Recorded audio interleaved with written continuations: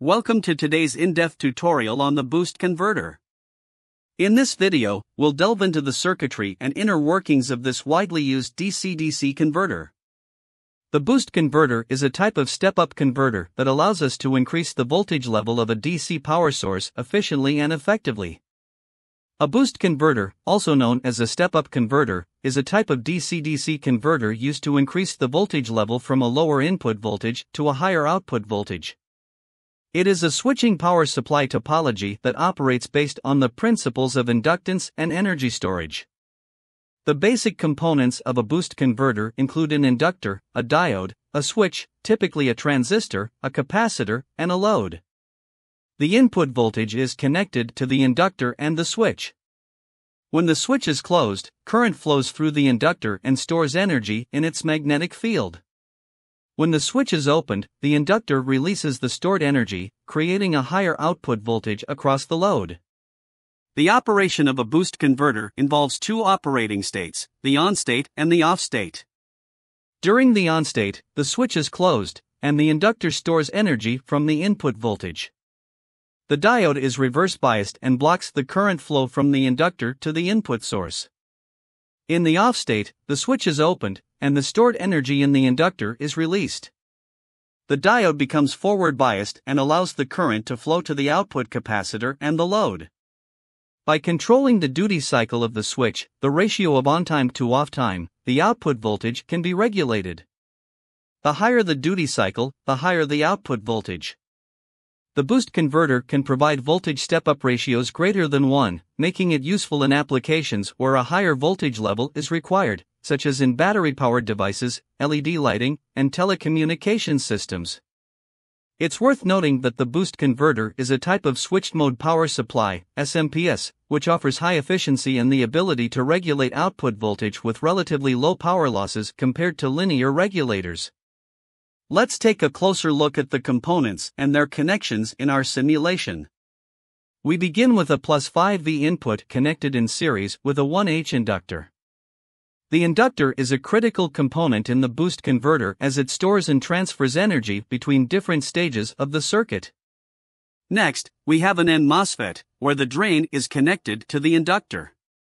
The MOSFET acts as a switch, turning the current flow through the inductor on and off rapidly. This switching action generates a varying magnetic field within the inductor, which is crucial for the boost conversion process. The gate and source of the MOSFET are connected to a 5V square wave generator. The square wave generator provides the control signal to the MOSFET, determining when it should be turned on and off.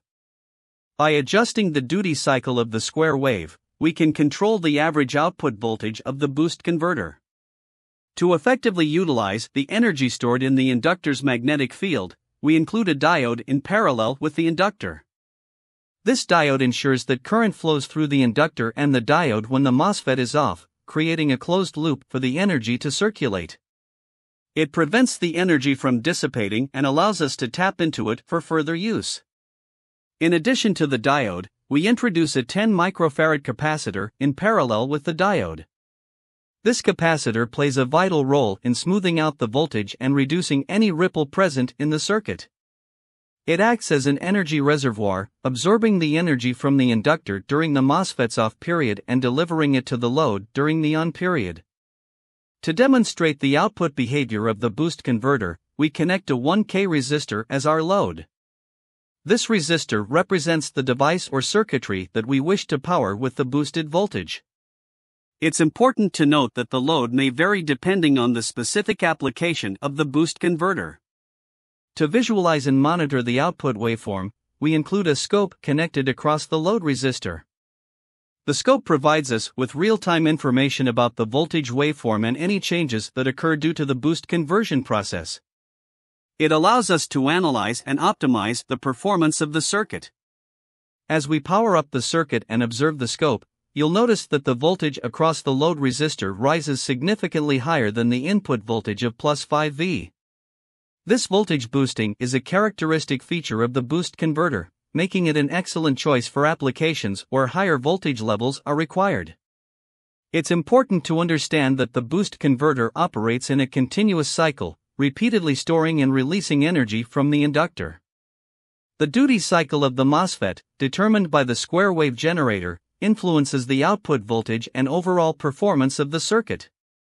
By adjusting the duty cycle, we can control the average output voltage to suit our specific requirements.